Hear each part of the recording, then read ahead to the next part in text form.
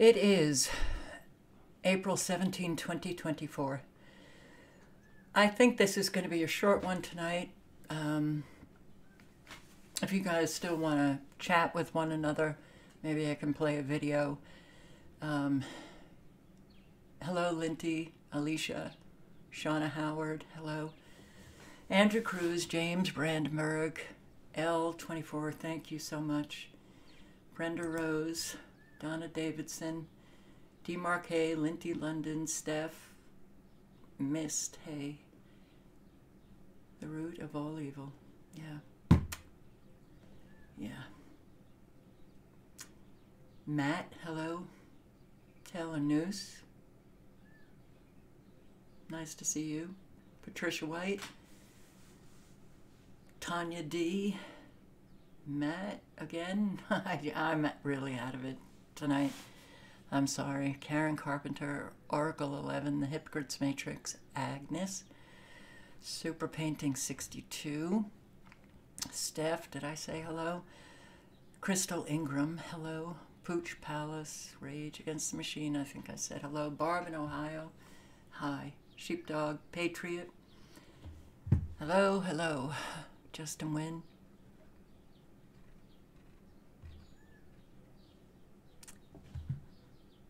Let me just go to radar. Okay.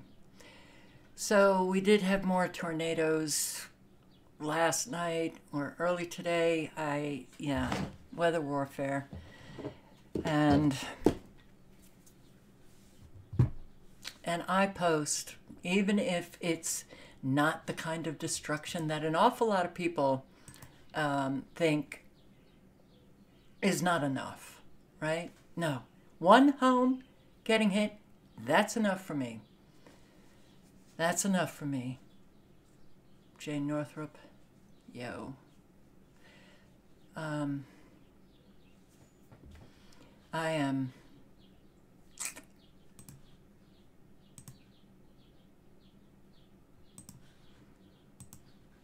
here we go.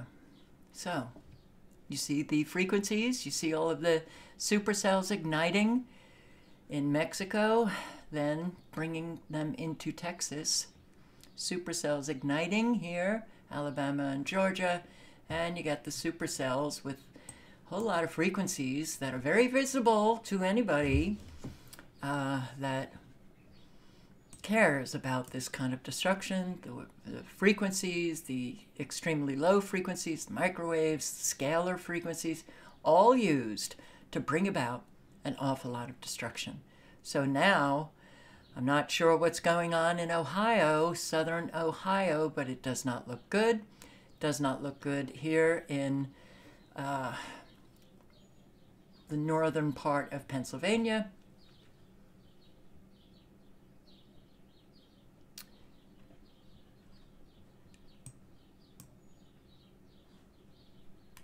Yeah. Destruction is the era that we're living in, right? Destroy structures, destroy infrastructure, destroy people, destroy. And it's, I don't know about you, but it sure does upset me. And sometimes it's just hard to take it all in. Midwest hit with multiple tornadoes during severe storms.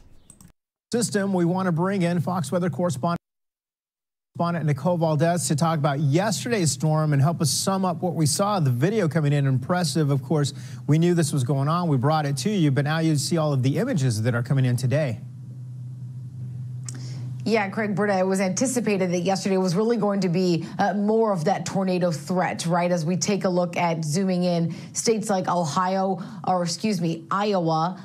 Missouri and Illinois were sort of in the really bullseye for that potential threat. And the videos we're getting from that area, I mean, take a look at this one from Palmer, Iowa. The person who captured this, a train spotter, saying this was a career day getting to witness this level of funnel so closely and watch all that dirt spin up. I mean, an incredible view here of what some of these twisters look like on the inside here. This was north central Does that look like a tornado to you? Or maybe a creation of man? Iowa, just Tuesday afternoon. This was an area that was under that tornado watch, but you can see here just how clearly you're able to make out sort of the center of that rotation. This is another actually terrifying image from one of our own storm chasers, Brandon Kopic, as he was going through that tornado-warned zone. And watch that. Look at that grain silo destroyed, then lifted in the air, just missing that storm chaser's car by a few couple feet. So you see him here trying to turn around, get out of the area, letting people know what was going on in that moment. A terrifying situation, of course, one I doubt he wanted to be as close as he ended up being, but thankfully he's okay. It was just an incredible image here that you see sort of play out. Now, these were just some of the many tornadoes that impacted the state of Iowa. We saw others like this one in Rockwell City. You can see here slowly moving through what looks to be like a populated area nearby, some businesses there, just beyond those buildings. So another very scary situation for those who live near this area. And an additional one here in Henry County. You'll notice here the farmlands, but what looked like some homes back in the distance where that rotation is happening, and a fierce-looking tornado at that. Again, these are just a few from the several reported yesterday, just in Iowa alone. But if we take a look further south into states like Missouri, we know there was some pretty significant damage there that is still being dealt with. In Smithville, Missouri here, this is what the cleanup now looks like for those who live in that area. And we know at least one business over in Kansas City now reporting they're going to be closed for the next several weeks. Let's take a look here, what they call catastrophic damage after another possible tornado there. We're still waiting on details to find out just how. Severe storms ripped across the plains with at least 22 reported tornadoes across 4 states, Kansas, Iowa, Nebraska, and Missouri. Residents capturing these terrifying images as menacing funnel clouds approached. The suspected tornadoes leaving a trail of damage in their wake. Scary moments for drivers in Iowa who filmed the moment a possible twister crossed a highway. That's a big old tornado. Near Smithville, Missouri, several roofs were torn off buildings and this camper flipped over. Debris now scattered throughout the town. At least 2 people have been injured in the storms. The area was also hit by strong thunderstorms with golf ball-sized hail and wind gusts of up to 60 miles an hour. Tonight, the region bracing for more severe weather with millions still under tornado watches. Priya Sridhar, NBC News.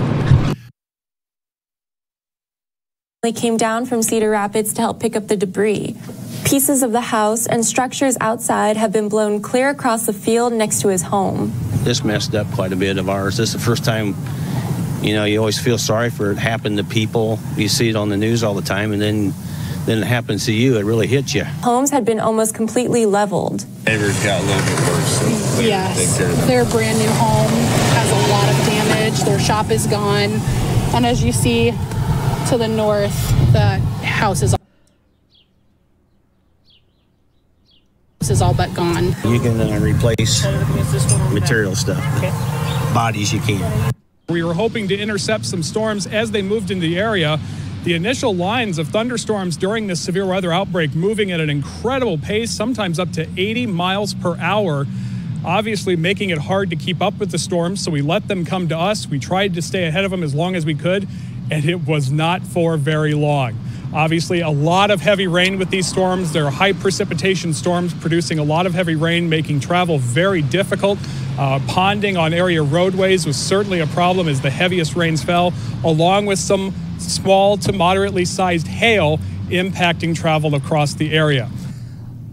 The threat for yet another round of severe weather continues today. We're focused on 2 areas and nearly 25 million people who live there. The first is in northeastern Kansas and western.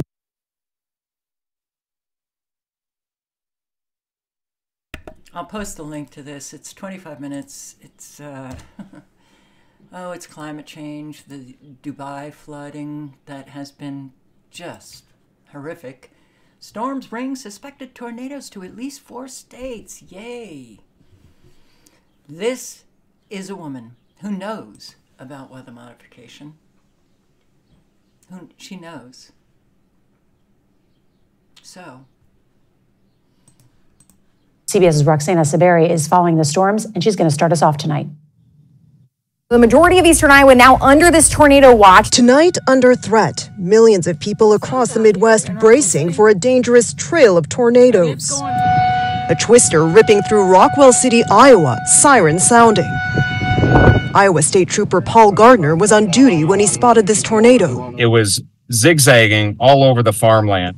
And a deputy's dash cam in Sioux City captured this lightning strike. 100 miles west of Omaha in Creston, Nebraska, a funnel over farmland sweeping over the plain. We got one that touched down. And in Kansas, the National Weather Service says a twister with winds of up to 100 miles per hour tossed a man from his trailer, leaving his wife and their 2 dogs stuck in the rubble. They all survived with minor injuries. Meanwhile, in Missouri, thousands are in the dark after severe storms struck this afternoon. A tornado ripping off roofs and flipping this camper. And hail the size of $50 pelted the pavement.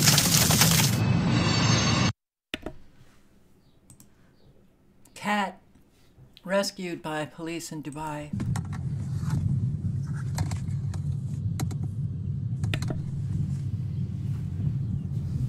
I can't even begin to think of how many animals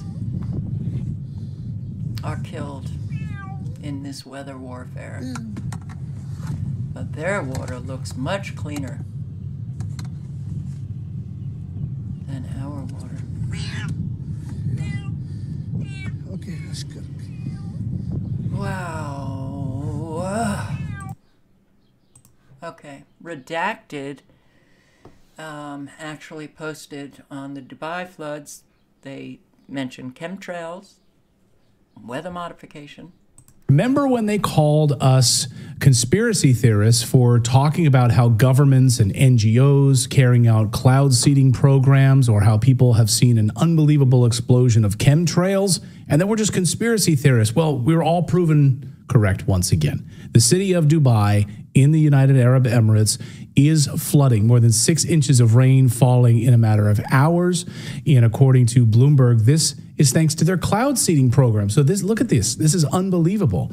They are not used to this. 6 inches in just a few short hours? They're used to 3 inches per year. So in one 24-hour period, actually I think it was 48, they got 2 years worth of rain. All right, look at that mall. We were just there.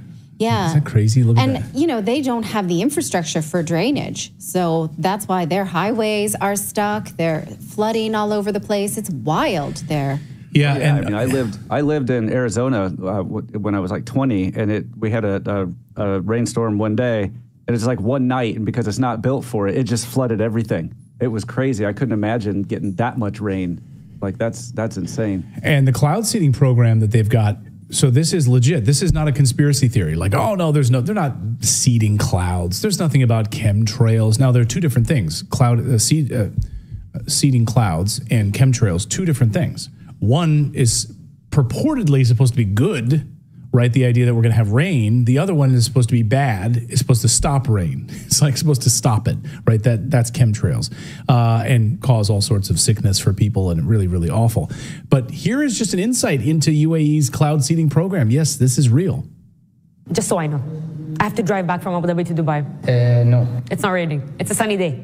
The UAE government invested more than $20 million in research to start a process called cloud seeding. The UAE performs around 1,000 hours of cloud seeding a year, and it's all controlled by this building in the National Center of Meteorology in Abu Dhabi, where they track the whole process. We met with a cloud seeding expert to explain how the seeding process works. We wait the forecast. When we have a good, chance for a cloud, we send the aircraft to that location. Go under the cloud. In the first stage of the cloud, there is good updraft at that time, start to release all the salt, and with the good updraft, of course, it will go inside the cloud. The droplets will become bigger and start to rain. The center manufactures a salt substance that helps enhance rainfall. They put them in what they call flares. Yeah.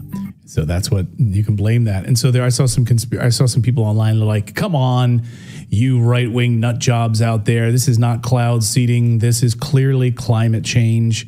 And then the UAE fires back and actually says, no, yeah, we were cloud seeding. In fact, we confirmed at the Gulf States National Center of Meteorology dispatched seeding planes from Al Ain Airport Monday and Tuesday to take advantage of the cloud formations. The seeding planes have flown 7 missions over the past 2 days. So yes, this was directly responsible for all of this. Of course, this isn't the first time, by the way, and it won't be the last. Back in 2016, one day before the worst floods in Tasmania's in 40-year history in Tasmania and Australia, a cloud seeding plane was launched and brought devastating rain. Look. Residents in southern Tasmania are demanding to know why cloud seeding was conducted over the Derwent River catchment the day before the worst floods in 40 years. Cloud seeding is a technique used to increase rain. Hydro Tasmania has confirmed it flew a cloud seeding flight despite the weather warnings. Farmers believe the technique could have made the flooding worse. Yeah. The Premier says a formal... Yeah, it did make it worse. So, I mean... maybe we should think about that before we do it again. And in fact, there was a man we were watching recently on Tucker Carlson who was talking about all these great innovators in California and said, a lot of these guys, they just want to start a cloud seeding business in California and they don't want this woke politics and things like that. And I was like, wait a minute. When he said that, I was like, The cloud seeding. I mean, did you know that we used this in Vietnam to flood enemy trails as warfare? Yeah. So this is not a new technology, but yeah, it can be used. It can go wrong. You can see. Go ahead, Philip. Well, this is a process that's been kind of balanced on this planet over the course of millions and millions of years, like hundreds of millions of years, and you're going to start messing with that balance. Like that's like absolute hubris, in my opinion. Like that's one of those things I don't like when science gets involved in. Like, no, let's not poke that bear. Yeah. But they are poking the bear, so I will put the link in if I didn't already. And yeah, it's, but it didn't just happen in 2016 and 2024 in Dubai now. 2016 Tasmania. It's been happening over and over and over again. Repeated flooding.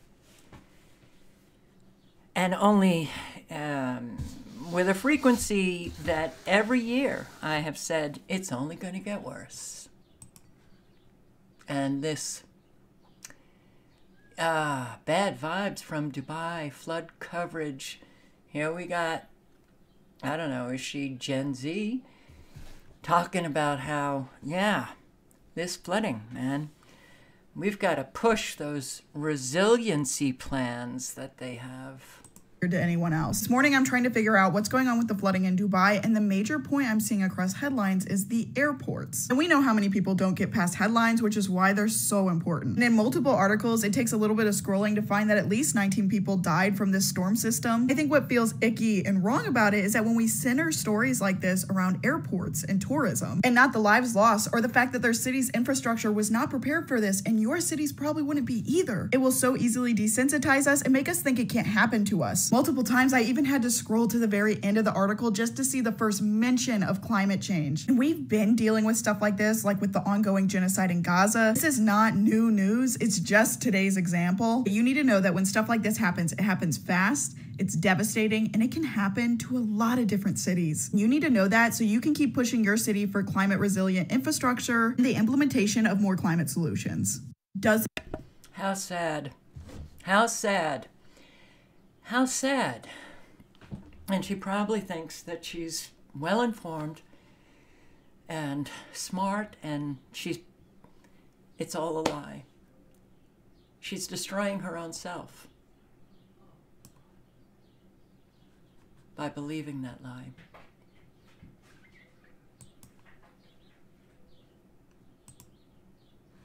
I'm going to play some of Jane Tandy's video right now.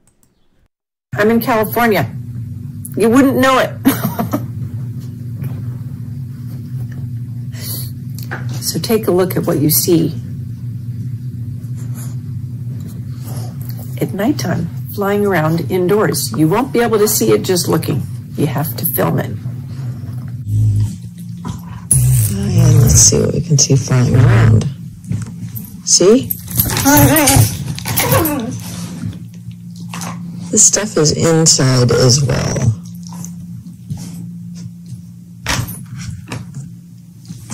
Oh my gosh, look.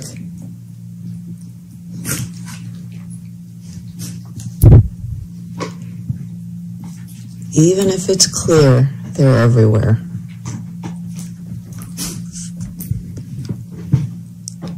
Who would pay any attention to a few little things flying around? They don't even see it. I see them.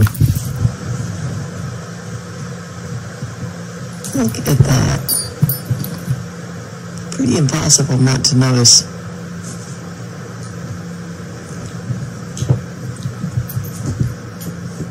That's not dust falling. Because it's not falling, it's going up. Unbelievable. Awareness, awareness, awareness is key to everything. And I am very aware of what these things are.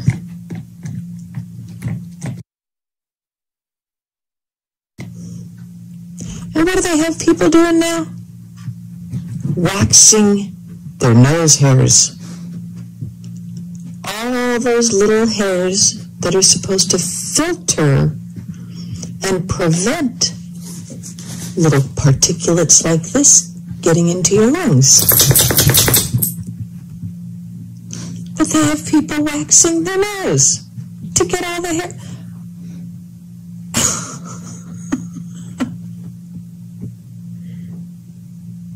You can see these things. That's smart dust. Nanobots. They can be programmed. Okay, this next clip has more flying around in it, so try if you can not to pay attention to the dogs playing or the messy casita. But I hadn't been in very long and I had not straightened it. I hadn't fixed it up yet. So try to only focus on what you see flying around, because there's more flying around in this clip than there was in the first one.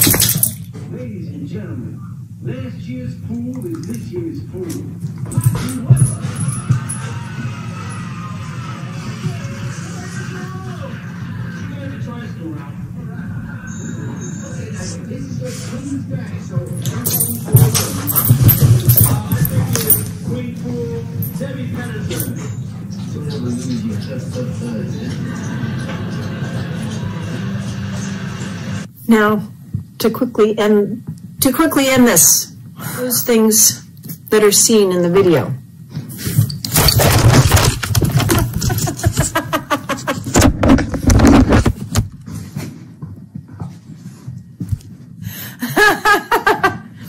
That's what it's like with these two.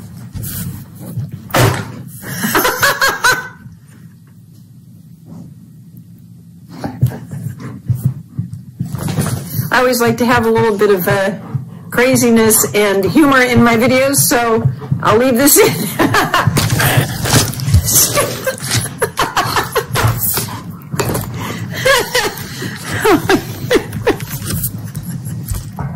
I'm just trying to finish this up with, when I said in there when we got her,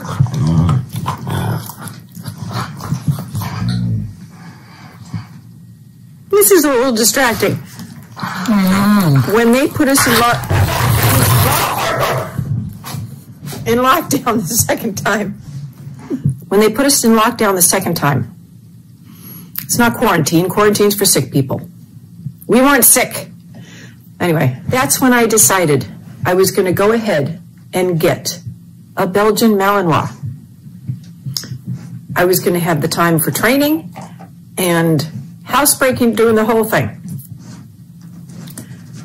She ended up being a dog that liked to sleep outside. I didn't like that. There are more of those things flying around outside than inside, I think.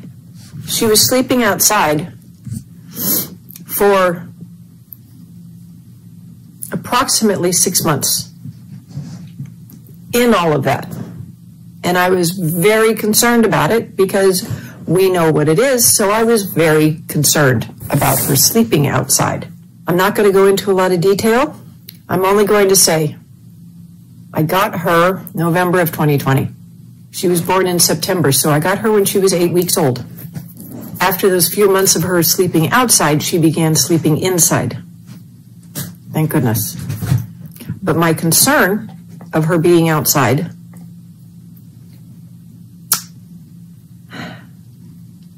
I will only say she's no longer with us.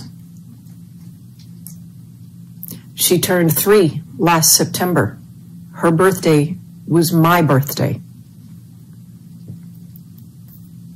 So she turned 3 in September, and she lasted, I realized in November, she had a growth, and 5 weeks later, she was gone. Whatever she had that got her,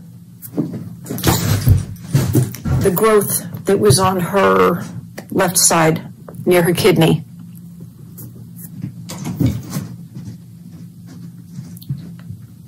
got into her lungs, and her entire chest cavity was infested with the cancer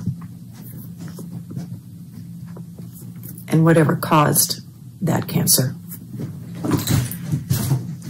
Just take that for what you will.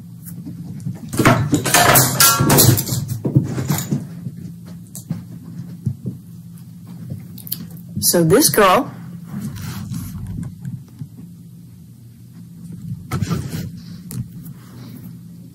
she's just a baby. She's my new one.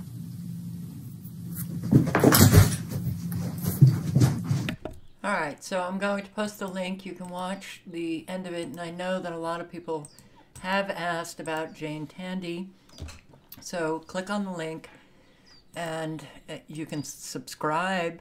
But I see I had to go outside for a second, so I don't, I saw some comments that I may have misunderstood, I don't know, but some people think that it was just dust from the dogs playing, and possibly. Dust is literally everywhere, but we've got an awful lot of dust now, and it is remarkable.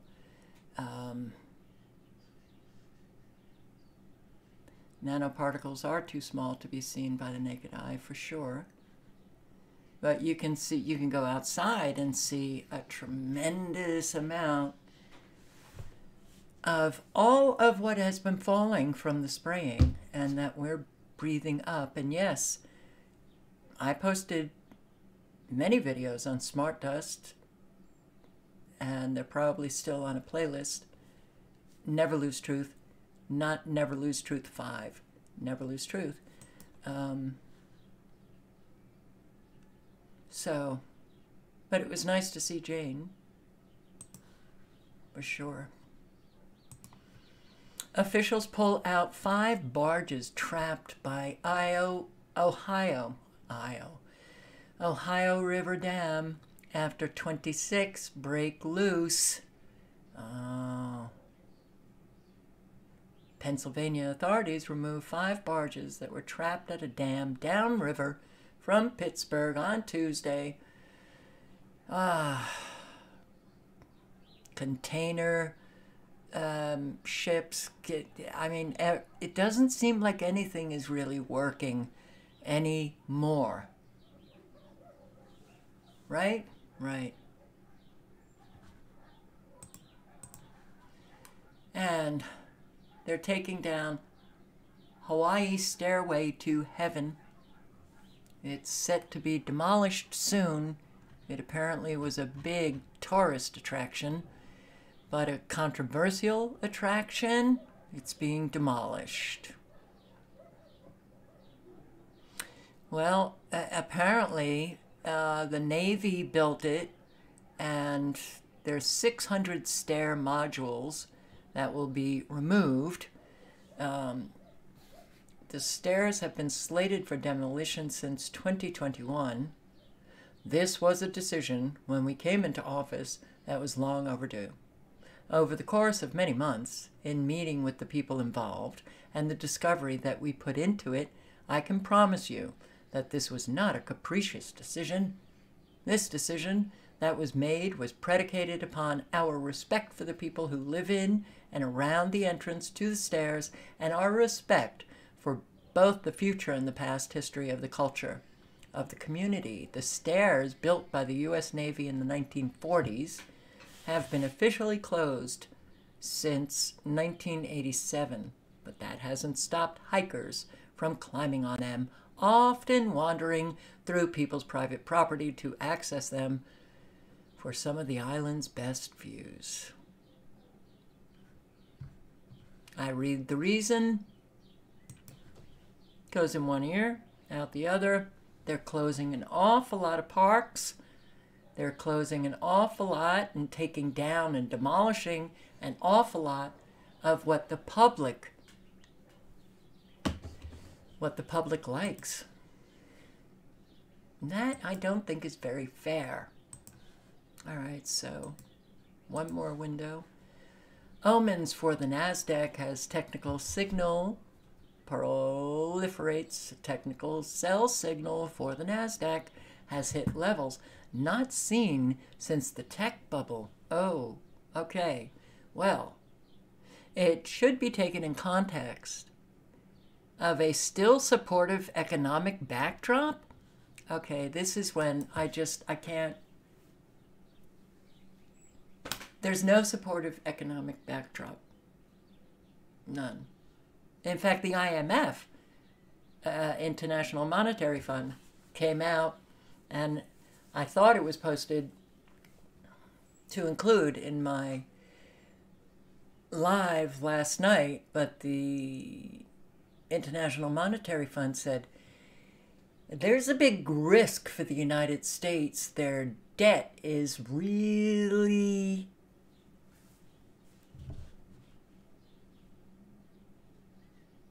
It's a bubble, and it's going to burst. So, yeah, with buoyant excess liquidity and low near-term recession risk, we're in recession. Okay. I don't know whether or not the guy that wrote this article, Simon White, Bloomberg. Okay, well, a hardened mainstream media operative. And he's writing lies. The first sentence is not a lie, though. And look, I'm going to go through some layoffs. Not the percentage, like 1% of workforce. EV Ravian, that could be a lot of people. So, but here, WEX office, West Fargo, North Dakota, 100, greater than 100 layoffs. Fujifilm, 33 layoffs. 28 West Seneca School Board, New York. So many people are getting laid off from schools all over our country. 400 Sikorsky U.S. locations. Toshiba, 5,000 Japan. I just heard that Japan had an earthquake. Is this true? With fatalities? Okay. 580 employees from Take-Two Interactive. Meow Wolf, 165. Consulting firm, 148. Morgan Stanley, Asia, 50. Marvel, 15. BP EV charging business, 100. Reduces global ambitions because people don't want to buy electric vehicles. They're too costly. 206 layoffs, UPS, begin at New Stanton. Layoffs at LL Bean. 60 Mustang Bio. I'll post the link to Daily Job Cuts. I said bookmark it. I recommend bookmarking because you'll really see, and it's not an exhaustive list, but you will see that our economy is tanked. Tanked. Now we're just waiting for the realization, the official announcement of the tank. And then a whole lot of layoffs will come. I hope you're prepared. 14 stores across North Carolina fined for overcharging. And look at the stores that are overcharging. Okay, Michael's in Burlington. But Family Dollar, Family Dollar, Family Dollar. This is all in the Forsyth County. Hartford County, Family Dollar, another Family Dollar. Mecklenburg County, Family Dollar, another Family Dollar, another Family Dollar, another Family Dollar. Stanley County, another Family Dollar. Wake County, Sheets, I don't know what Sheets is. Wilkes County, Dollar General. And Union County, Family Dollar. I went to a Family Dollar in the other place I lived in Arizona, and I was shocked at how expensive it was. Aren't these supposed to be catering to the low prices? Tech layoffs, remote work, push office vacancies to 19.6%, highest since 1979. Wow. Commercial real estate is tanking because nobody's going to work. What does that mean? Is it just those offices? No, it's all of the business around the offices that also go down. More layoffs. And I'm going to post the link to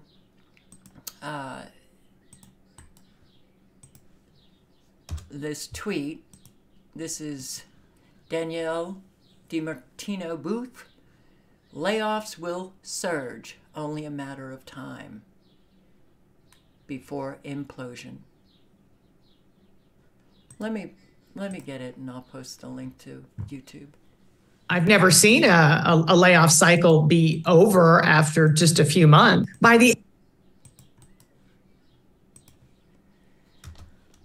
Sorry to say, but it is coming. Los Angeles Mayor Bass pleads for wealthy to help buy housing for the homeless. It's an unprecedented partnership. Yeah, LA has a struggle to house over 40,000 homeless people. The crisis on our streets is nothing less than a disaster. Don't we know it? Yes, I'm sure the wealthy care about the homeless. The mayor says it's possible that the number of homeless people will continue to increase. You don't say, Mayor. Is that your prediction? Based on how fabulous our economy is? Wow, you're smart. In part because of evictions and the end of COVID-19 aid for low-income households. Okay, just want to remind everybody that for some reason, California can't account for $2.5 billion. They can't account for $2.5 billion that was meant to help the homeless. So someone stole that money, and now you're asking the wealthy to help the homeless. Why don't you ask Sacramento to do some, shopping around? Look for the $2.5 billion that went missing. Unhoused residents built home on side of Southern California freeway, complete with a stone wall, a walkway, a front door, electric-powered lighting, and even a hammock for relaxing. It all stands out. Well, good. That person has skills. Good. It'll be taken down, no doubt.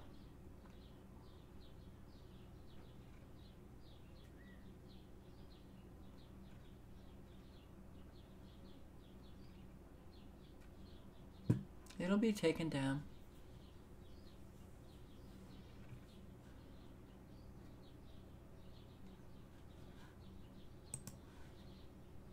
I will link below to The Great Taking, a commentary by Ivor Cummins. So, yeah, to get an idea of, the big picture and what really is happening, I think The Great Taking, and I want to thank my subscriber for sending it along. I'll just play a few minutes of it.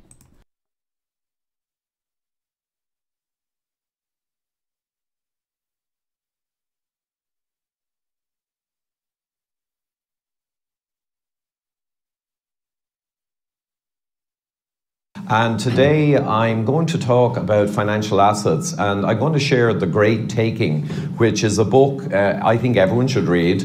It's from David Rogers Webb and thegreattaking.com. It's free, and there's also a documentary he made. And I'm going to try and parse it out and compress it. It's a big story. And I'm going to put a few other little things in there as well for your entertainment.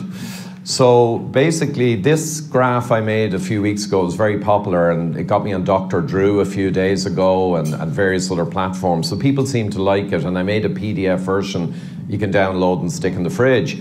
And it's just a root cause diagram which we use in engineering, a very simplified version of bubbles and arrows to just show how everything connects together. We use it to help with senior management in a complex problem because they're not always the smartest. So globalist, quote, utopia, what the Rockefellers, the WEF, the Club of Rome, and I can go on all day, what all these elites have put together over 70 years and what they desire. And my daughter actually said it best, I think. She said, and this is the summer of 2020, as I was talking to her about this stuff, she said, they want an ant farm, don't they? And I said, that's exactly what they want. So they don't want to depopulate and kill all the ants. They just want a nice ant farm like China. And they're all looking with jealous eyes to China over the last 50 years. So that's essentially it at its simplest. So that's their utopia.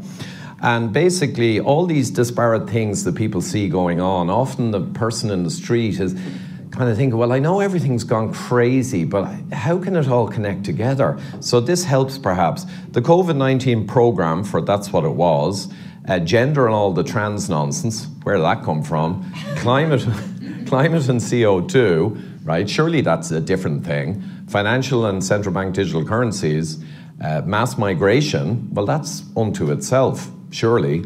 Anti-meat propaganda and the war on farmers, you'll all have seen. Education and the children. So I'll just go through quickly if I can. So mass formation was used, techniques to get lockstep authoritarianism. And another thing that was aimed for with this whole program was weakening society. And you're going to see this red to China over the last 50 years. So that's essentially it at its simplest. So that's their utopia. And basically, all these disparate things that people see going on, often the person in the street is kind of thinking, well, I know everything's gone crazy, but how can it all connect together? So this helps perhaps. The COVID-19 program, for that's what it I didn't do anything, it just skipped back. Sorry.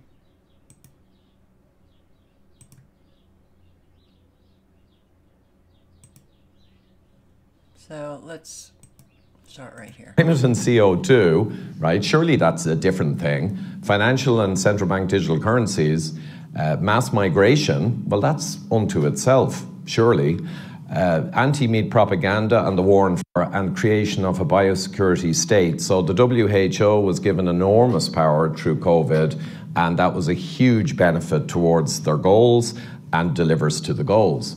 Partner profiteering, sometimes missed, not just big pharma, right? The funders of the WEF are all the corporations.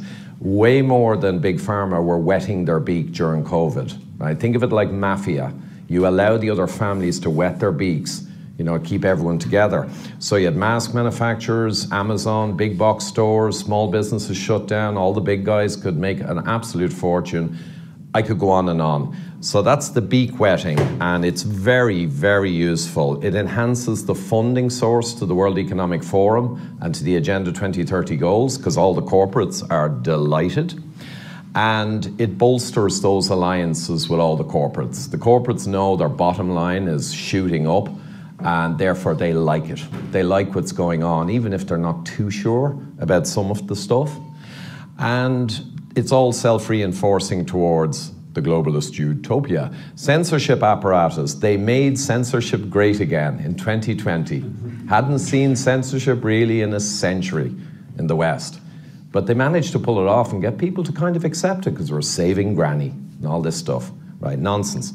That weakens society like nothing else, of course. If you shut down voices, it's a major problem. And great words by Richard there, exactly right. You know, we need to counter it in a whack-a-mole way. So the gender and trans, that's kind of different. Well, no, it erodes fundamental truths. So we have up and down, black and white, male and female. They've actually gone after one of the big ones. And when you erode fundamental truths in society and you use mass formation in the media, it weakens society. It's divisive, it confuses people, and people kind of keep their mouth shut. So that's the reason for all of this stuff. And it's funded by major corporate moneyed interests. And the Pritzker family, billionaires in America, have set up foundations to drive this nonsense. And of course delivers the goals. Climate and... I'll post the link. Very good talk. Very good to circulate to those who have difficulty connecting the dots. African asylum seeker in Italy. Very angry, so he sets fire to a petrol station. Non ci credo, pazzesco!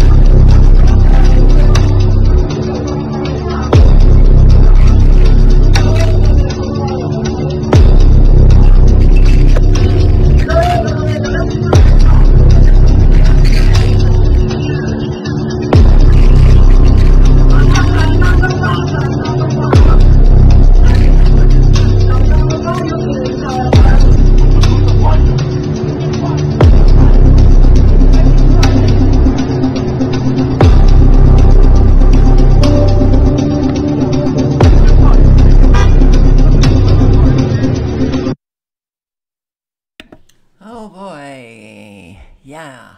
Chaos, violent chaos, more and more coming. Major protest in Pittsburgh, Pennsylvania against our fabulous president. A major protest is underway outside U.S. Steel building for Biden's campaign stop visit. This was pretty big.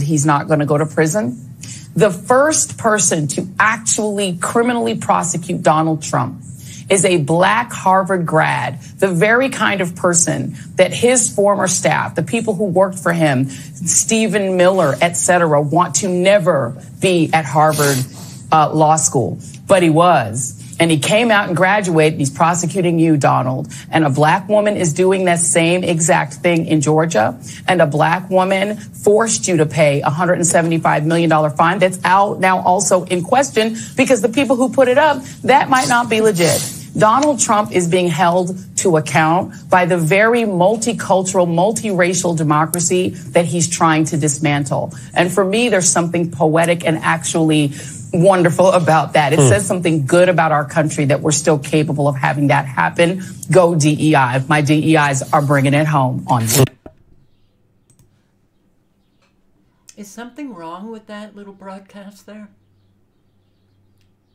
Do you think something's wrong with that broadcast there? She's happy that it's a black woman taking down a white man that she hates. Why inject that into this lawsuit? Because it causes division, and they love the division. But it really makes me sick. This woman lies continually on her broadcast. She's paid very handsomely to do it, lives a great life.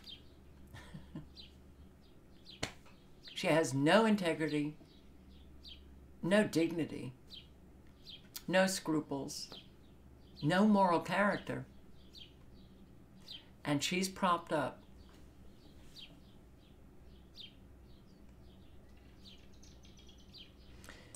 Okay.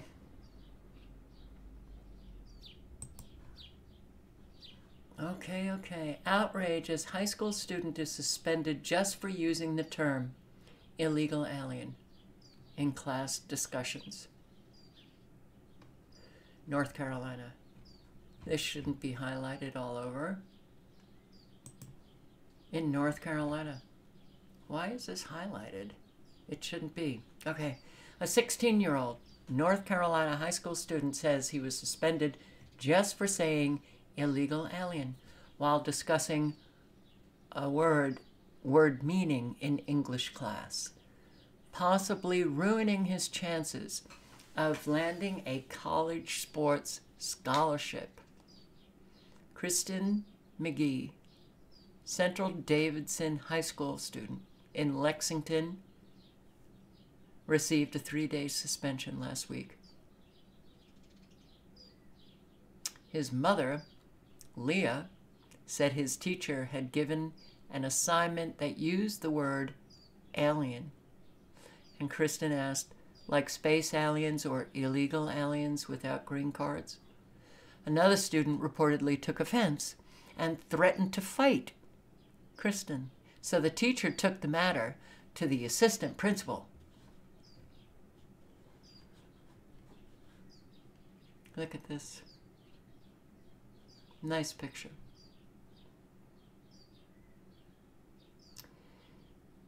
Eventually, his words were determined to be offensive and disrespectful to Hispanic classmates, so he was suspended.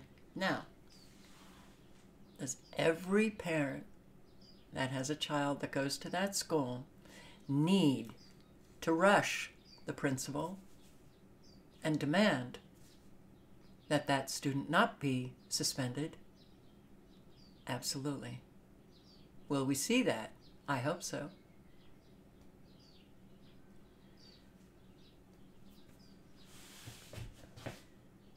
There was nothing wrong with what he did at all. Oh, but somebody else was offended. Do you see how bad things are now in our country? They're really bad. And children are suffering from it. Can't say certain words. They can't discuss it in class. They can't ask the offended student, well, why are you offended?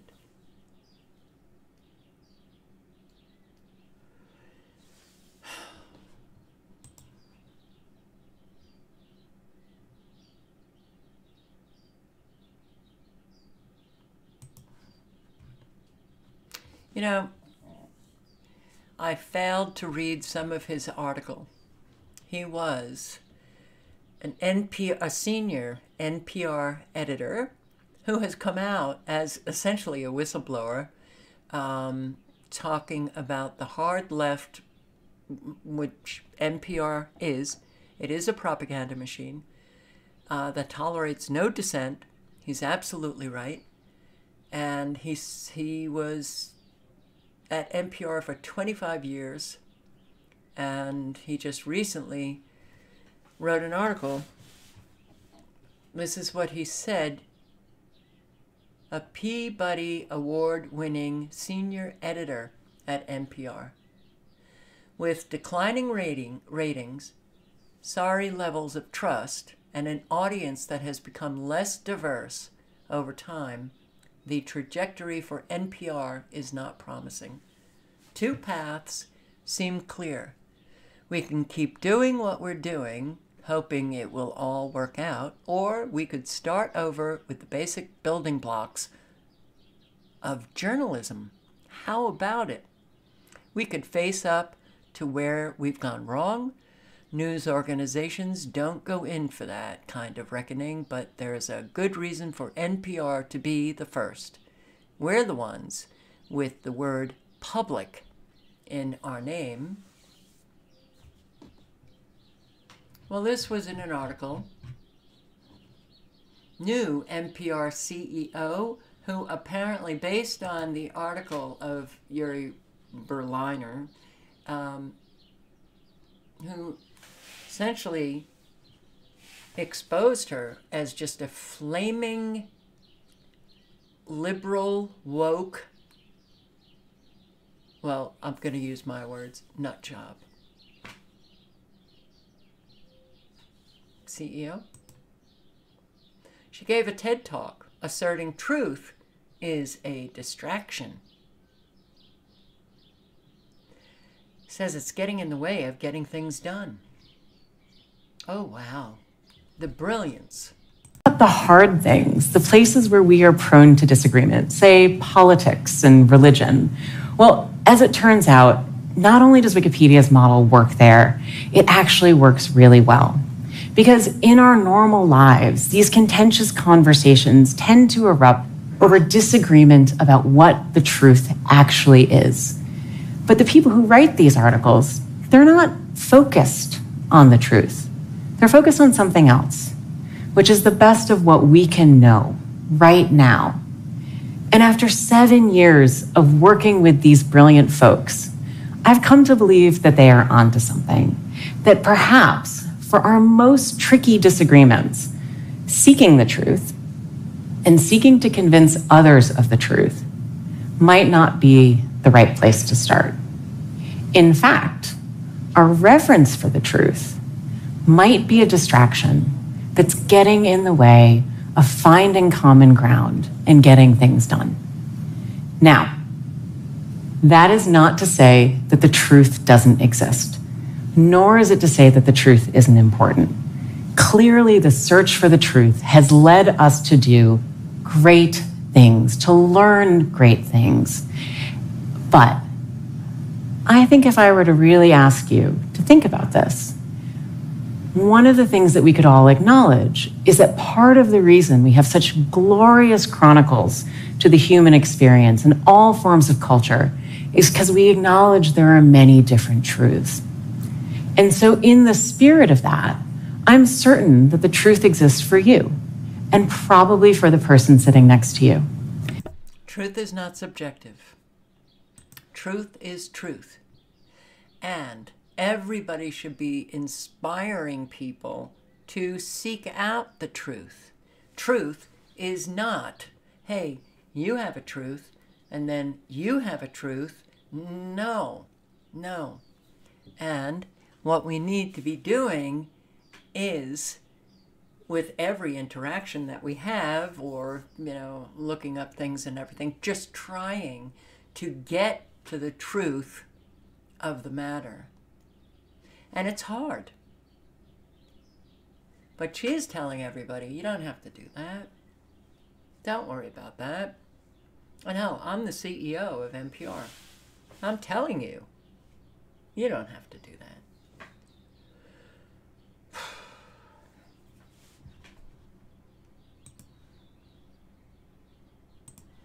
Hezbollah drone slam into northern Israel Community Center, 18 wounded, and I am wanting my Israeli subscriber to contact me, who I think is in northern Israel, and just leave a quick "I'm okay" email.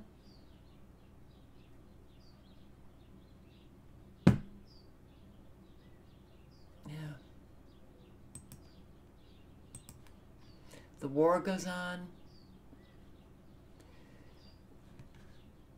I wish things were getting better. I may play this whole thing out. Now, Google employees have staged sit-ins to protest against the tech giant's business with the Israeli government. Protesters rallied in the company's offices in New York and California. Google and rival tech firm Amazon reportedly signed a $1.2 billion contract with the Israeli government back in 2021. The Project Nimbus deal is said to provide cloud computing infrastructure and services to the Israeli government. Not only is the lack of transparency concerning, but just the context of which the contract is being taken place. And we know that the genocide in Gaza is is the first AI-powered genocide. So we find that big tech is at the forefront of kind of like streamlining this genocide against Palestinians. So let's bring in Ramesh Srinivasan. He's a professor at the UCLA Department of Information Studies. He joins us live from Los Angeles. Ramesh, good to have you with us. So tell us briefly, what exactly is Project Nimbus, and why is the project so controversial that even Google employees, as we just saw there, are now protesting about how it's being used with the Israelis as the war in Gaza continues? Yeah, so Project Nimbus is a contract that Google and to a lesser extent Amazon Web Services signed with the Israeli government for $1.2 billion back in 2021.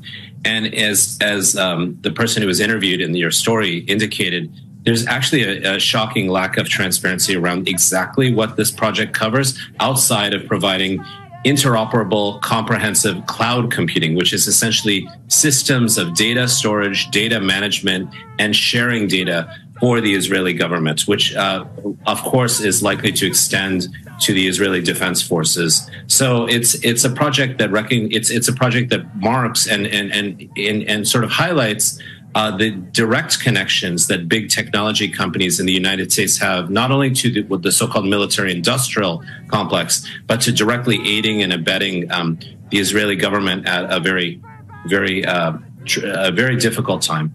Yeah, and that's an interesting point you make, because the recent International Court of Justice ruling compelled Israel to prevent acts of genocide in Gaza. Could then big tech companies be held responsible if it's found that their AI software helped Israel to target Palestinian civilians in Gaza? I mean, could they be held as complicit to genocide? Absolutely, because we know that these AI systems are actually have a number of false positives associated with them. There's a reporting that came out just in the last couple of weeks on this. So the Israelis are actually using big tech, American big tech corporate AI software to predict targets and the probability that the target is where they think that they will engage in a sort of a violent act, right? So basically, the way this is working is corporate American big tech is actually aligned with many of the Israeli military's actions in these particular ways. And the fact that AI systems are being used indicates that there's a lack of regard by the Israeli state and the IDF, and obviously connected to this big tech companies in the false positives, meaning that they know, and everybody knows, these AI systems will make mistakes, right? So that there will be wrongful deaths and wrongful assassinations, as we've seen with so many civilian people in Gaza. They're basically complicit in the sense that they are signing contracts with the state. Ramesh, so do we know then if Google and to a lesser extent Amazon are selling this kind of technology to other countries or militaries? And once they sell it, do they have any control over how it's used? Right. I mean, that's very dependent on the specific agreements that any big tech company will have with another state. And mind you, this is not merely an issue involving Google and Amazon. The company Palantir, headed by Peter Thiel, who's a supporter of the former President Trump, is a company that's been using many of its military prediction. It's been using prediction software with other states. Project Nimbus is, at least, as I mentioned earlier, it's quite notable for its lack of transparency, right? So we don't really know if sort of equivalents of this are happening with this particular set of partnerships for all data interoperability, for all cloud computing for other foreign states. Okay. But certainly one can imagine that that is something that could happen or is happening. Ramesh, just a final thought to you. Are we now then in a world where big tech is selling this kind of controversial AI technology to the highest bidder in a very unregulated market space that even governments are powerless to police? And if so, what needs to be done? Yeah, as you allude to, it's a much, much larger issue. Almost everything in our lives is turned into data. That data is being harvested by private corporations. It can be bought and sold. It was bought and sold in the case of examples like Cambridge Analytica. So we know that basically our data, these ways of quantifying different aspects of our lives, are being bought and sold and transacted, and largely are being transacted in relation to big tech platforms. We also know in the AI space, we're talking about a very limited set of actors, something of an oligopoly, both in the US and China, just a few actors that are using our data without compensating us potentially for all sorts of aims, whether they're advertising oriented aims, or in this case, potential surveillance assassination types of aims. So what really needs to be done is every single corporate-driven technology must be regulated to ensure that it's audited, that there's disclosure, and that we are very clear about what data of ours is being used, by whom, and for what purposes, and the rights are returned to people accordingly. And there's plenty of ways for big tech companies to continue to be the wealthiest companies in the whole world and in the history of the world, while still maintaining our rights over our own data, because they're expressive of our own lives as people. Ramesh Srinivasan, really good to get your thoughts and your analysis there, Ramesh. Thank you very much for talking to us. Thank you. Appreciate it. The AI being used in Israel to target individuals is called Lavender, if you want to do any research on it. There's another AI being used to target structures, and that is called the Gospel. You do realize that this AI is going to be controlling all of us in our own communities. The AI will be used to target those who are like us. Or should I say us? So, Zero, you don't have to go that far. Come on. We all know the definition of the word China. Okay? I read that first comment of Matt's, and it was perfectly fine, and I understood it, so I don't know what you're doing here. What are you doing? Just maybe trying to cause some angst. We don't need it. We really don't need it. I'd say that, well, I'll speak for myself, but I'm probably speaking for a lot of people. They've had enough of angst and drama and silliness, and we don't need it. We're very tired. I think a lot of us are very tired. I'm very tired. Zelensky angry that Israel prioritized by West. Says Ukraine running out of missiles to defend airspace. Oh, what are we gonna do? Russia's gonna win. Oh, send more. Billions. Send those billions. Johnson, Speaker Johnson. But even, reading these headlines, doesn't it seem like Zelensky is just a child in his sandbox, pounding sand? We need more missiles. We need more missiles. I mean, I see an immaturity, and there's such immaturity in people who resort to violence. But these warmongering crazies are, well, we know the pathological, malignant narcissists, the psychopaths, they just have never grown up. They're truly infantile. Unfortunately, they carry a big stick. Chinese diplomats are quietly meeting with Hill staffers about TikTok. Quietly meeting? Oh boy. What's the definition of Chinese?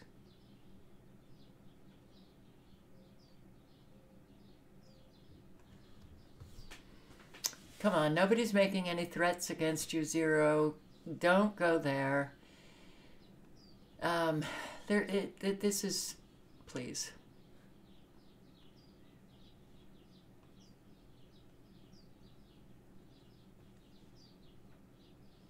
Please.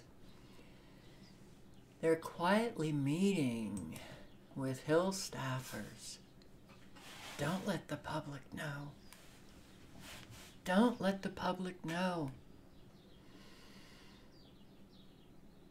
Oh, that's all I have.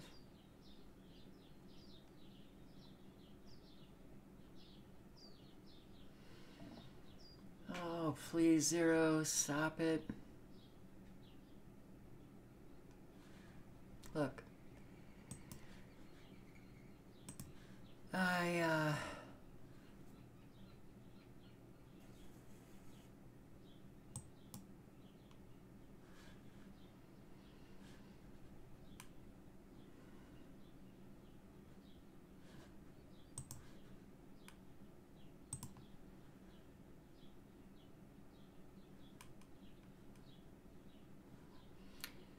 What's happening in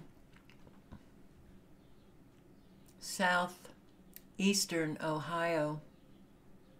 Any of you in that area? What's happening in this area of Pennsylvania? Any of you know? Is Elle still in the chat? But I think, no, Elle lives more east.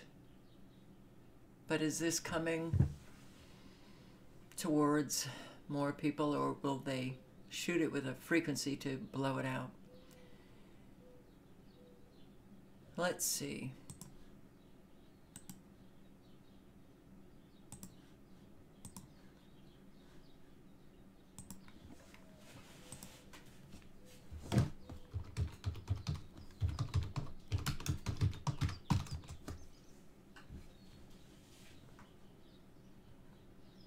Magnitude 6.4 quake hits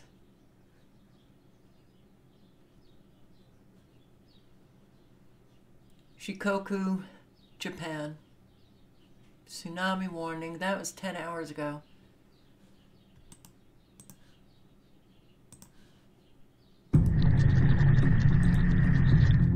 On Wednesday night, a magnitude 6.4 earthquake shook off the west coast of the Shikoku Island.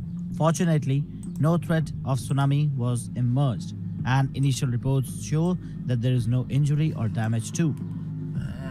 The quake, striking at approximately 11:14 p.m. local time, reached a weak 6 intensity in parts of Kochi and Ehime prefectures. Its epicenter lay in the Bongo Channel, situated at a depth of 50 kilometers between the Kyushu and Shikoku Islands. Now, you may have heard that, but I can't hear a thing. So, for those who want to leave me comments, blast out my ears and everything, I can't hear it at all. So I do have to raise the volume a little.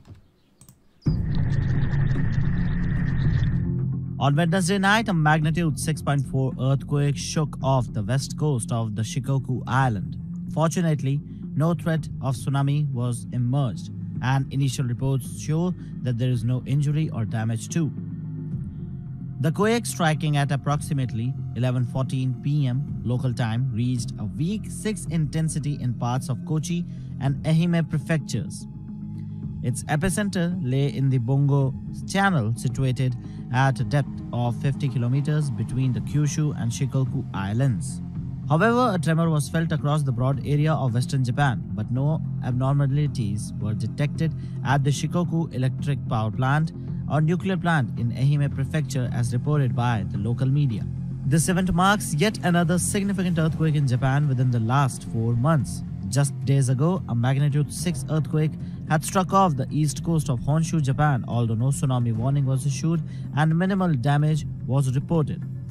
However, on 1st of January 2024, a catastrophic 7.6 magnitude earthquake had rocked the Noto Peninsula of Ishikawa Prefecture, causing extensive destruction and claiming 244 lives with numerous injuries across 6 prefectures. Fortunately, this recent earthquake appears to have resulted in no such devastation. Nonetheless,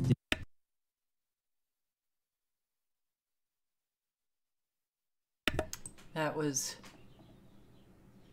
of a bigger magnitude. Oh boy.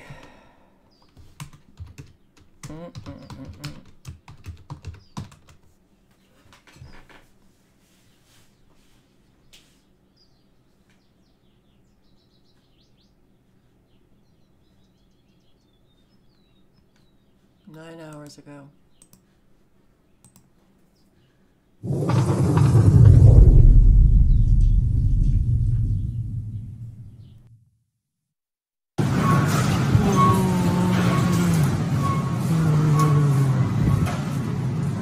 A magnitude 6 for earthquake, measuring a weak 6 on Japan's seismic intensity scale, struck off the west coast of Shikoku Island on Wednesday night. There was no threat of a tsunami and no initial reports of injuries or damage from the quake, which struck at 11:14 p.m.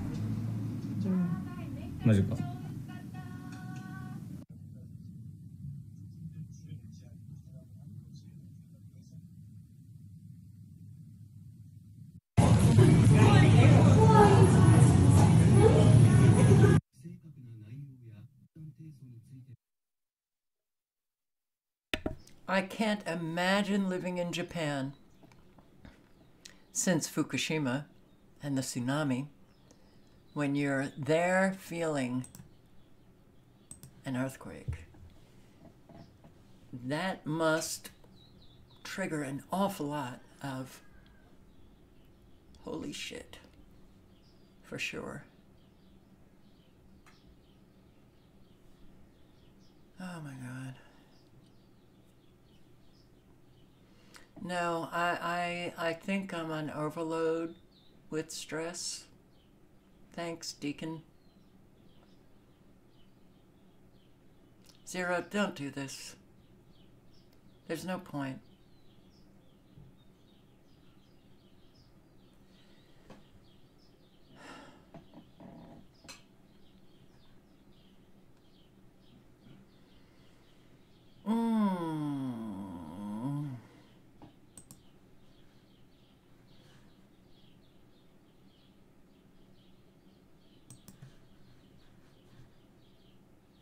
Man, oh man, oh man.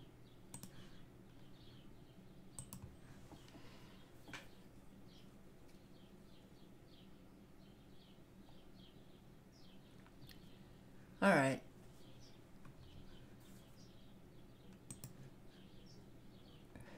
I don't have anything else.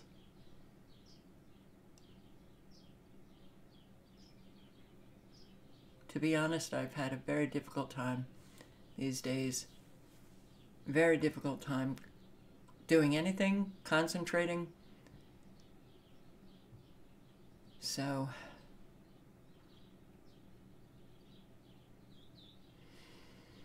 I apologize. You haven't seen Elle. Okay. I do apologize, and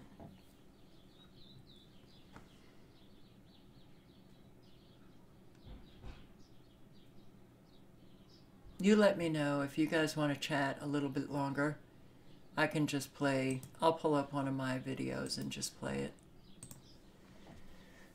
from my Never Lose Truth playlist.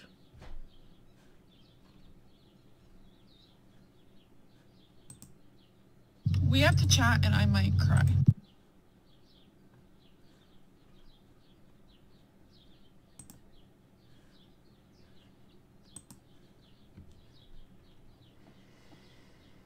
Directed energy weapons for sure.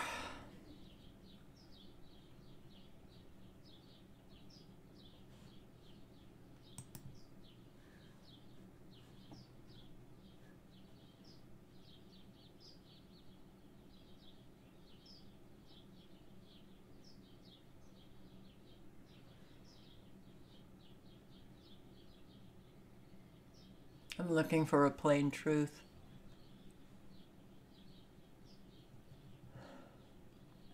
I wish he was still around.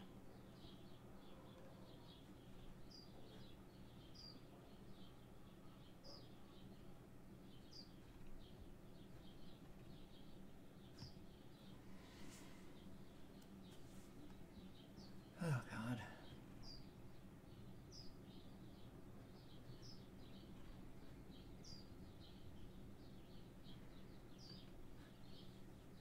Here. It's not just the general public who. This is 14 minutes and 31 seconds, and I'm just going to play it out. It was a very good interview, and I posted it with videos that I've taken of the sky, but watch the pulses.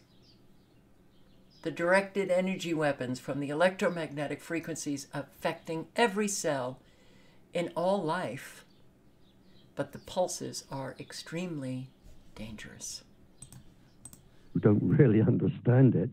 The scientists who have produced it have absolutely no idea of the mathematics of the waveform that it's going to produce or that it is producing. We know that it is in the, generally it's in the gigahertz range. Now I'll explain that. But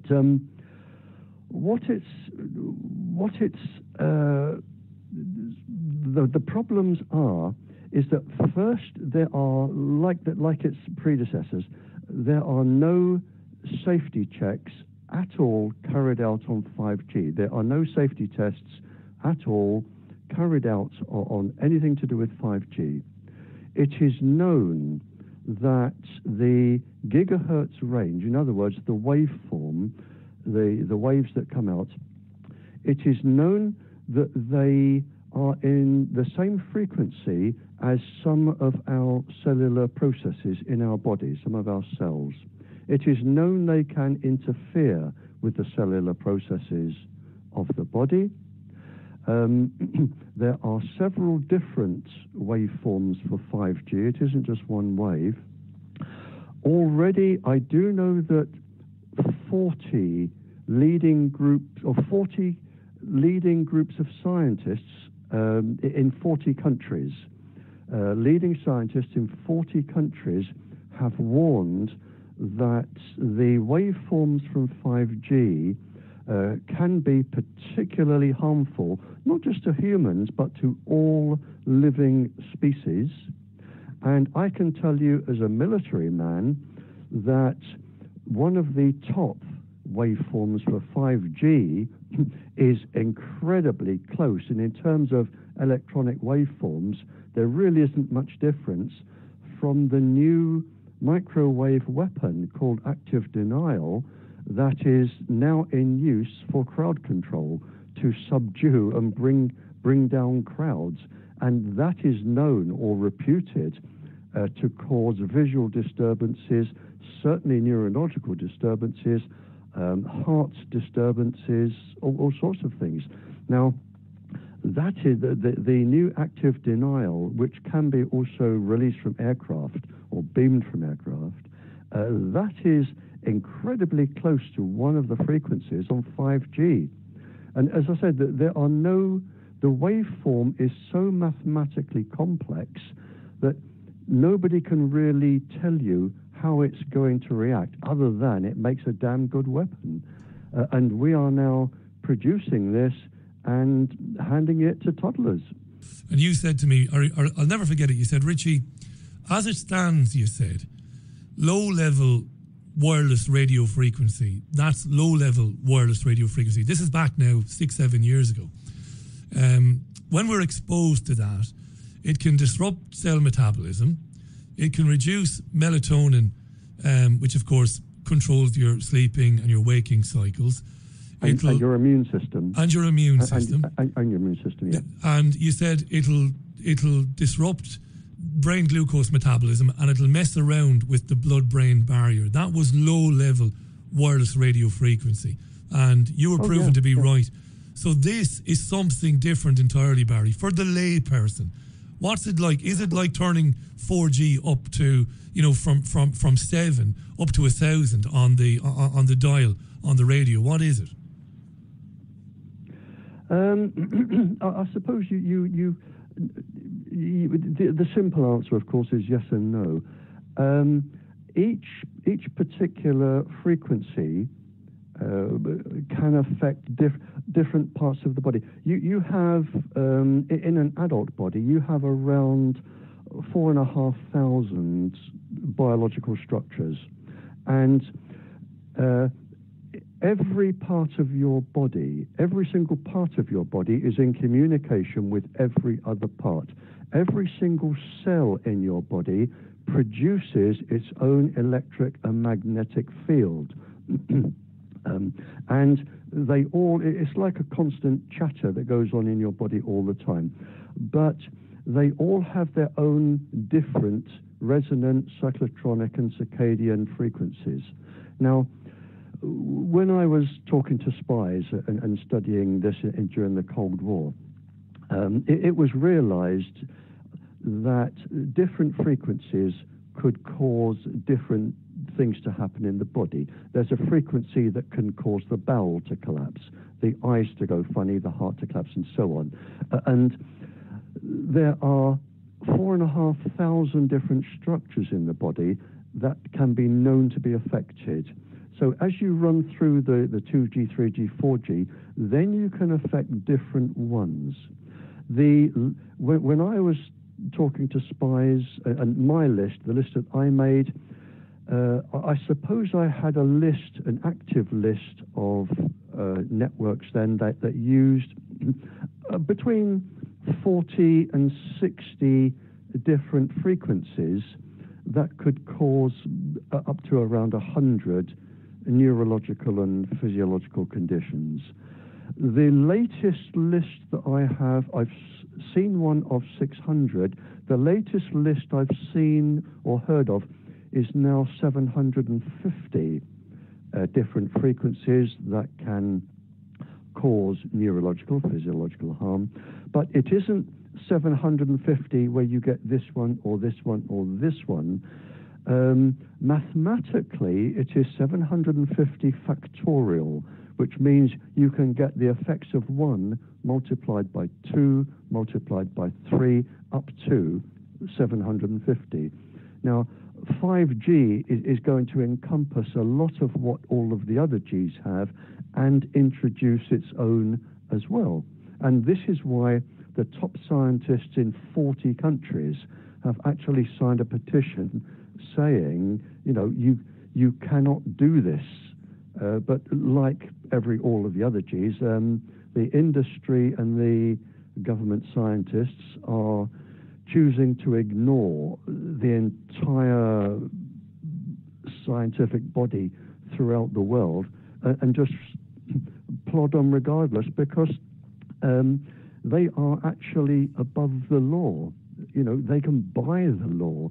The industry, I had a symposium here not too many months ago there were 11 professors and research doctors here for 4 days discussing all of this and turning it into a DVD. And they were just absolutely horrified that nobody is being listened to. And the producer of this, he said, well, I've researched this industry, and it is now estimated at $17 trillion. $17 trillion. 17 trillion. And when you have that much money, you can buy governments, you can buy countries, and it's not difficult to buy scientists. It really isn't. That will do an experiment which is legitimate but not accurate, and it will cause confusion. And this is what they're doing, and they're going to get away with it because they are above the law. Can I ask you this, Barry? Let me ask you this.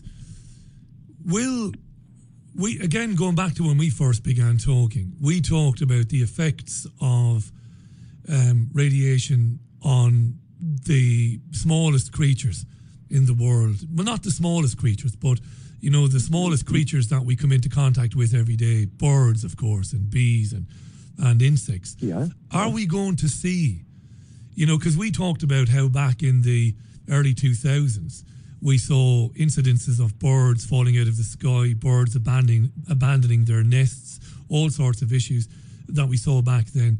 Are these issues, are we going to see more of this in the next 2 to 3 to 4 years? Yes, it's going to get worse.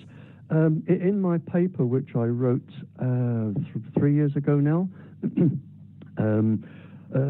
Wi-Fi thalidomide in the making, I predicted for the human race that, and David Icke picked this up and published it, I didn't predict, I proved, using government figures, World Health Organization figures, secret figures, I proved that in just 3 generations, 60 years of human life, only of the exposed populations, only 1 in 8 children after 3 generations could be born healthy. Now, that has been, people picked that up and ran with experiments, which I'm very pleased of. And oddly enough, I read just a few days ago that experiments show that entire species of animals, entire species can be extinct in 5 generations. Now, that would match my prediction, because if you've got only 1 in 8, roughly after 3, you then don't have enough population of anything to sustain a workable population. So it's been published, I read it just a few days ago, that they are now showing that after 5 generations for some animals, they could become extinct, except, and this is interesting, except bacteria and viruses. They seem to proliferate and grow and become more deadly in microwaves. So while it's destroying, while it's destroying the biological makeup of creatures, of mammals, of marsupials, of human beings, it actually increases the potency of viruses and some bacteria. That's extraordinary. Oh, yeah, and it was because this came up in our conversation, and I can tell you, he wouldn't mind, he's published it. It was Professor Moskala, who is the senior professor of Vienna University. I mentioned this, and he said, oh, yes, and he came out with the proteins on the bacterium and that. But it's known, and it is published, that bacterium, when they're exposed to microwaves, they can reproduce so rapidly that they have a defensive mechanism. Well, of course, they are the oldest living beings on the planet. They've developed a defensive mechanism, and they reproduce more rapidly, and they become immune to antibiotics. They sort of turn into sort of a superbacterium. There's a couple of quotes I want to just read out here from learned men and women. This is Olga Sheehan. She's a former employee of the World Health Organization, and she wrote a book called No Safe Place. You might be aware of Olga, Barry. Olga says, Olga, Olga says, the plans to beam highly penetrative 5G milliwave radiation at us from space must surely be one of the greatest follies ever conceived of by mankind. There will be nowhere safe to live. And as well as not hearing Barry Trower on BBC television or radio, we don't hear people like Olga Sheehan. That's, everybody in the world should hear that, whether they want to dismiss it out of hand or whether they want to investigate it. The greatest follies ever conceived of by mankind, there will be nowhere safe to live, Barry. With these microwaves, and it is known, there are 20, 30,000 research papers. With microwaves, we do know that every living thing on the planet, except bacterium and virus. Every living thing, trees, everything, plants, every single thing, birds, fish, everything is affected by microwaves. Now, with us, when they're beaming these down from satellites, you have nowhere to go. Nowhere. You have absolutely nowhere to go. But you do have a choice at the moment not to be vaccinated. You have a choice not to eat certain foods. There is a little choice that you can have. It may be living away from the general population, which some people would quite like, but you have a choice not to do those. There is no choice with microwaves.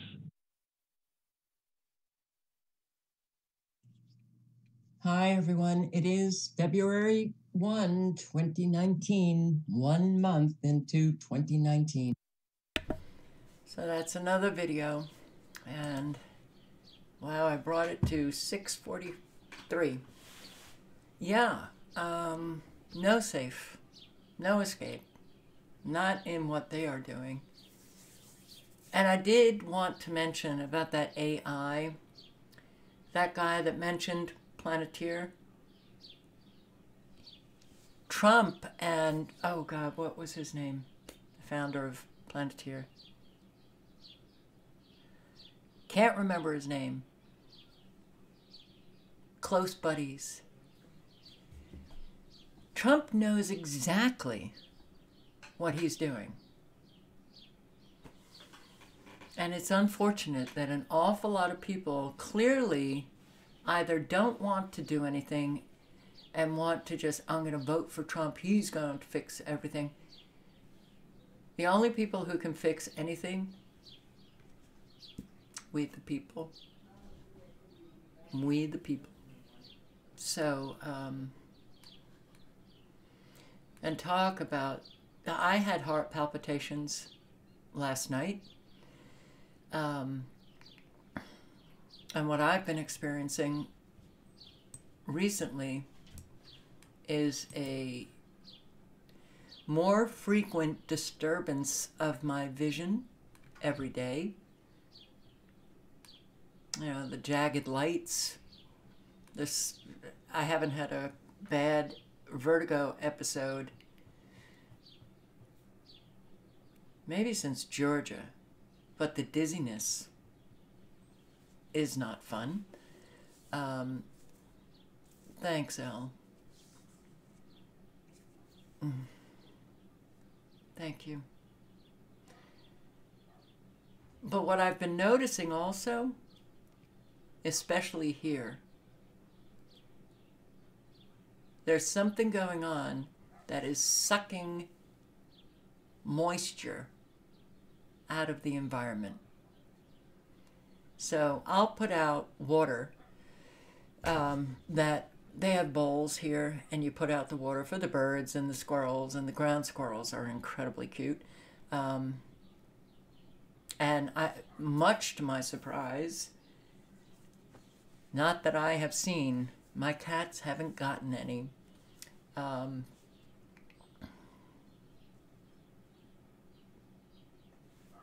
But that's what I've seen. So you fill up the bowl with water. I also notice it in the water for the cat water. I can barely talk. I'll fill it up, and I know that it's not the cats drinking all of that whole bowl, but I'll wake up in the morning and there's just a little bit left.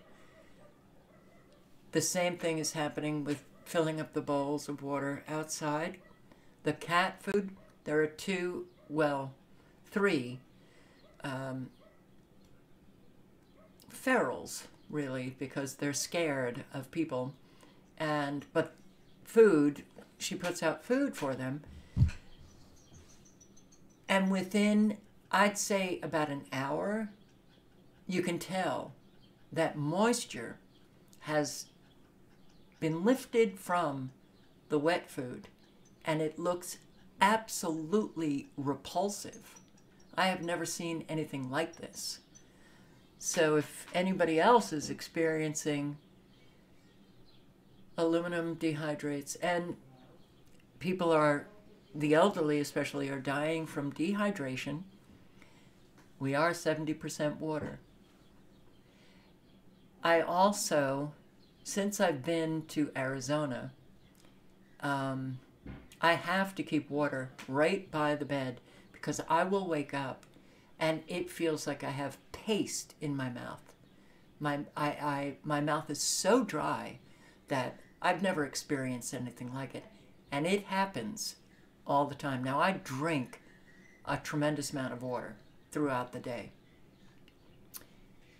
This should not be happening, but it is happening. So, any of you, oh yeah, the eyes that feel dry all the time, absolutely.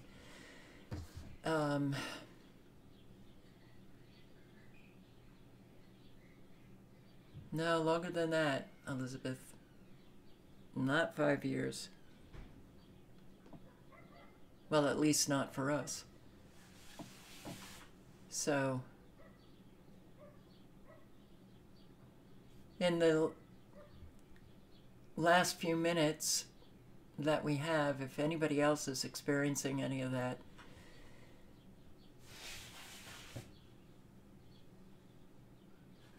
vertigo is scary. It is not fun. And the bad vertigo episodes that I've had leaves me feeling nauseous.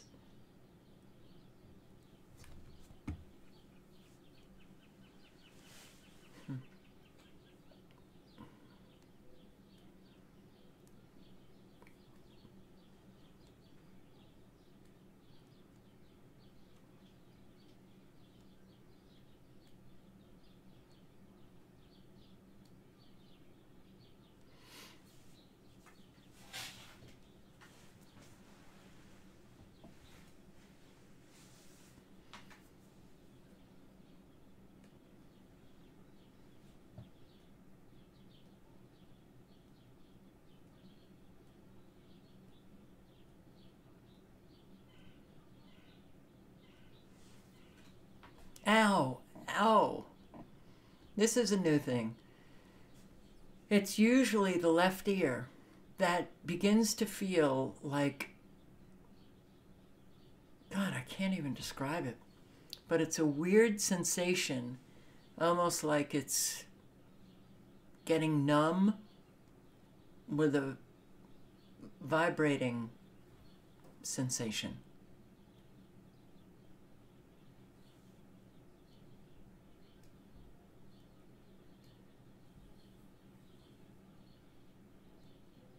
Well, we do know that they are, and they can, literally lift moisture from the rivers, from the ponds, from the ocean, from a bowl of water outside.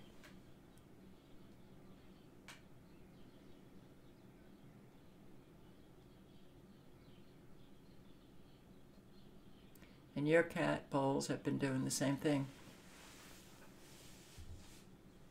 Your cat comes in wanting water.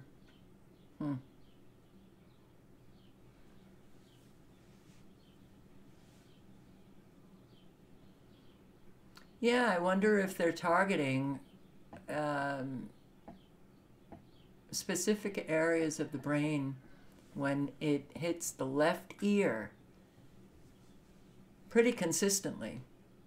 I have felt it, I think, on my right ear, but you know, the high-pitched tones will either be left or right, but this weird sensation that's like is left. The left ear.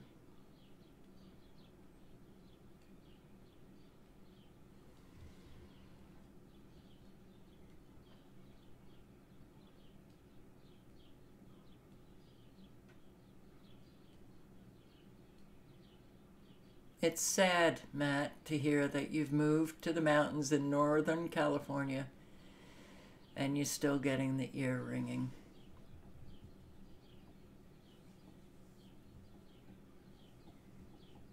Yeah, I know, Michael. The change of modulations can definitely be detected.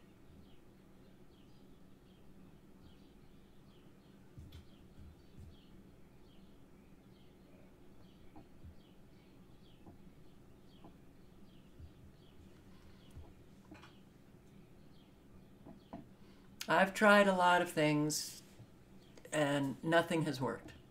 Nothing has worked. Now, there are people that it's worked for them. Okay, I think a lot of people will get the placebo effect when they try different shielding or whatever.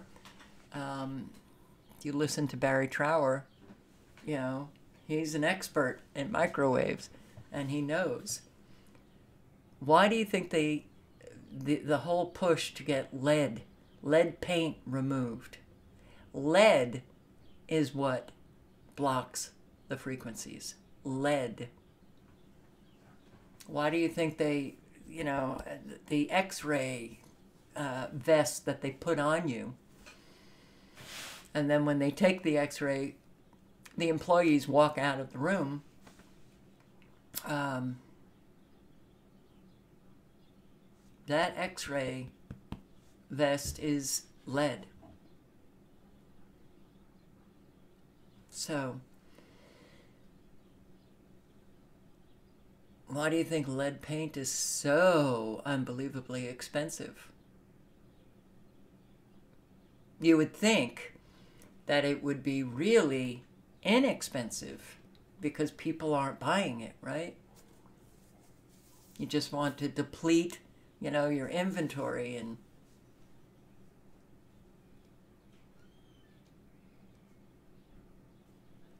so thank you all for showing up.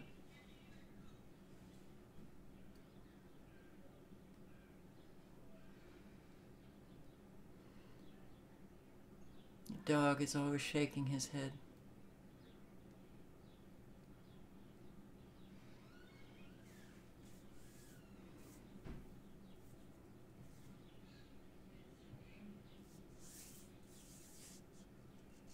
The reason why I say that they may be experiencing a placebo effect is because throughout the years, I've spoken to a lot of subscribers. They say they used this and they felt so much better, and then 2 weeks later, they're back at researching something else because it stopped working for them.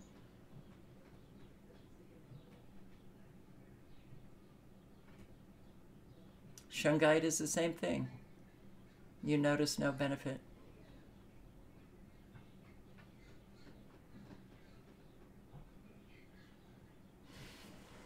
This environment is a very difficult environment to escape.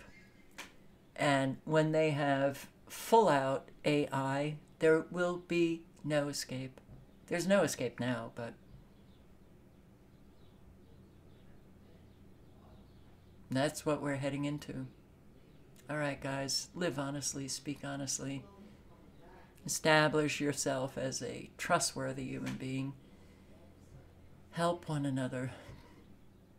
Help those in your community who are hurting, your family, your friends, community members, neighbors. Check on the elderly in your community. Remember to pick up some food for your local food pantry when you're shopping. You know, we can all do that. And food for the animal shelters. If you can foster an animal, animal shelters are so overwhelmed now. We've got to do what we can do. And a whole lot of us are really now suffering physically, but we still need to do what we can do. So, I appreciate you all. Stay safe, and good night and good luck. Ciao, guys.